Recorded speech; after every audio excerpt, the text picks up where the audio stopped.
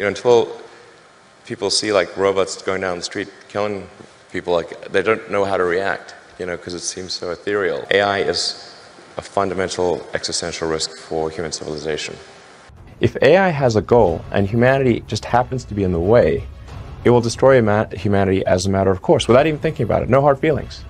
It's just like if we're building a road and an anthill happens to be in the way, we don't hate ants. We're just building a road. And so goodbye anthill. With artificial intelligence, we are summoning the demon. We're summoning the demon. But it's going to be upon us very quickly.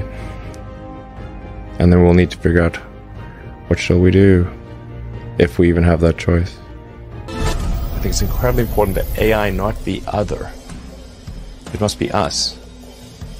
The long-term aspiration for Neuralink would be to achieve a symbiosis with artificial intelligence. The merge scenario with AI is the one that seems like probably the best. Like for us. Yes. Like if you can't beat it, join it. Basically an effort for man to merge with machine in a healthy way. Yes. To beat machines, you basically have to merge with machines. Most likely, yes. We're really going to have to either merge with AI or be left behind.